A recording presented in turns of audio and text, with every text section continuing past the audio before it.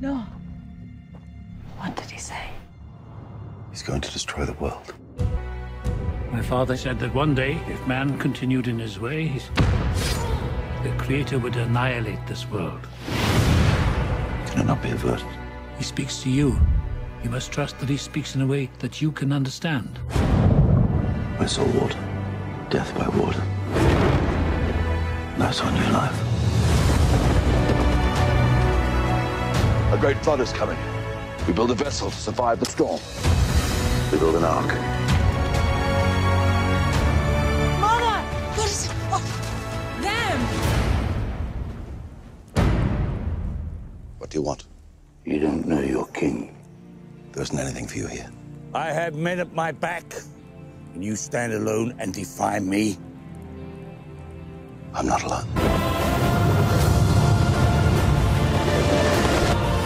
When they come, they will be desperate, and there will be many.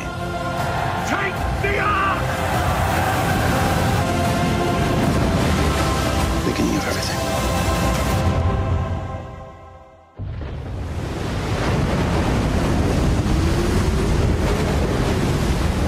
COVID-19 vaccines has been placed on hold. Been a painful night of violence and It was a protest horrific chemical explosion, suggesting an act of negligence. An Iranian missile that brought down that passenger jet that crashed outside. Containment, when you talk about an infectious disease outbreak like this, of this nature, that's global, at some point we're going to be shifting from the containment stage to what's called a mitigation phase. And that means that's going to interrupt. Dear brothers and sisters, I express my love for you. During this time of tension and uncertainty, invoking the authority vested in me, I would like to confer upon you an apostolic blessing. I bless you with peace and increasing faith in the Lord. I bless you with a desire to repent and become a little more like Him each day.